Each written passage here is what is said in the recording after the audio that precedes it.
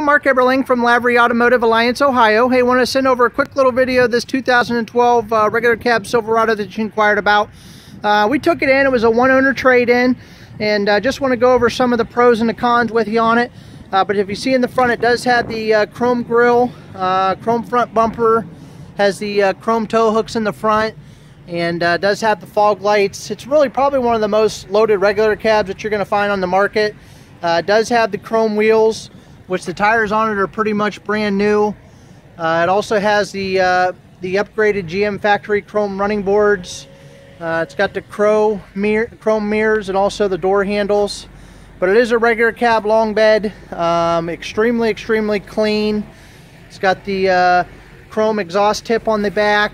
Does have the bed liner in it. Non-smoker inside. Very clean inside. It does have the CD with the XM radio. It's got the Bluetooth. It's got side airbags. This one also has the snowplow prep package on it, which is pretty rare for a 1500.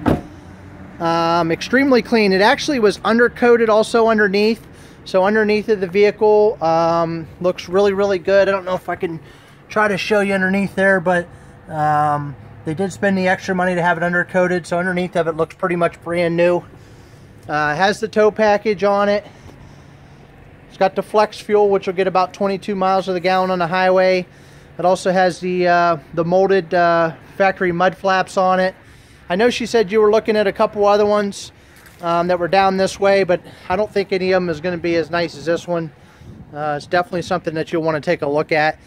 Just show you a quick little look at the driver's side. It has the power seat, has the built-in trailer brake, Bluetooth for the phone, cruise control.